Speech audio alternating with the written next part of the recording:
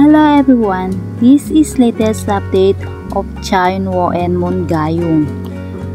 In October 2023, rumors began circulating in South Korean media that Cha Eun-woo and Moon Ga-young were allegedly spotted together in New York.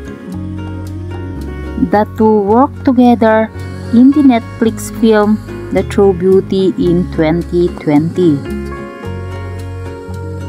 Millions of K-drama fans who watched The True Beauty were in celebratory mood when Korean media Cha Eun-woo and Moon Ga-young tied the knot this year.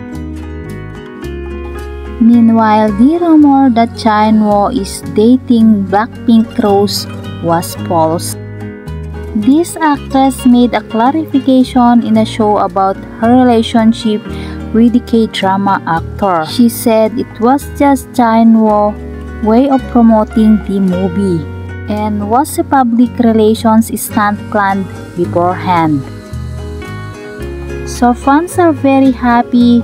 Finally, there's a clarification between Cha Eun-woo and Blackpink Rose. They are not in romantic relationship.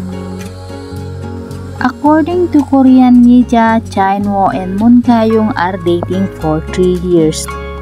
Because of their hectic schedule, this couple's engagement party was cancelled. But there was rumors that this couple are getting married this year.